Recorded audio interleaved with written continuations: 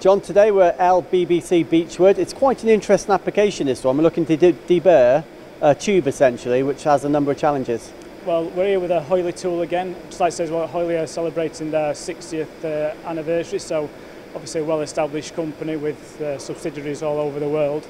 But yeah, we've got the COFA tool which we've used today. This is a deburring tool for uneven castings, concave, convex, as per the tool that we've done today.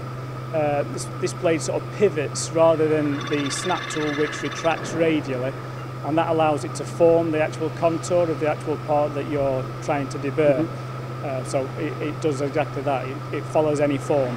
And believe it or not, these start as small as 2mm. They do, yeah, they start at 2mm and then they can go up to various sizes. And a bit like the snap tool, this comes as a cartridge as well, so you can then manufacture your own holder for the cartridge, so you can do really large bores with it as well. So we're looking at tubing today, but what's a typical application? Tube is a very popular application for it, because obviously you can't get down the inside to deburr it, or it's a longer process.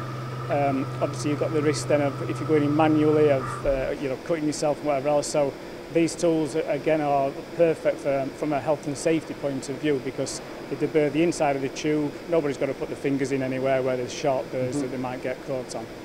And on the other end of the spectrum, if we look in the black box here, we go in what I would call as micro tooling, 2mm and below. Yeah, so this is a new tool from HEULE. It was developed alongside some watchmakers, obviously a lot of Swiss watchmakers, for the pin for the actual winding mechanism.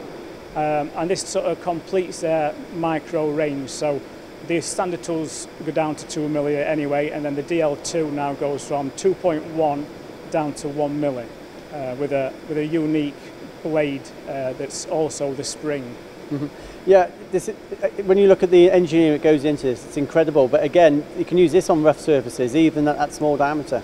Yeah, you can use it on slightly rough surfaces and some uneven, but only slightly on these. It's obviously because of the size of the tool, the micro tooling. So, but obviously a watch bezel is concave, and it was designed to actually deburr that type of hole. And just finally, the obvious one for me: why should we deburr on the machine against off the machine? It's just eliminating a process, health and safety, time saving. It's just if it's done on the machine, comes off the machine, it's done, it's ready to go. And all this supplied and fully supported from you guys at DC Swiss? It is, yeah, entirely, yeah.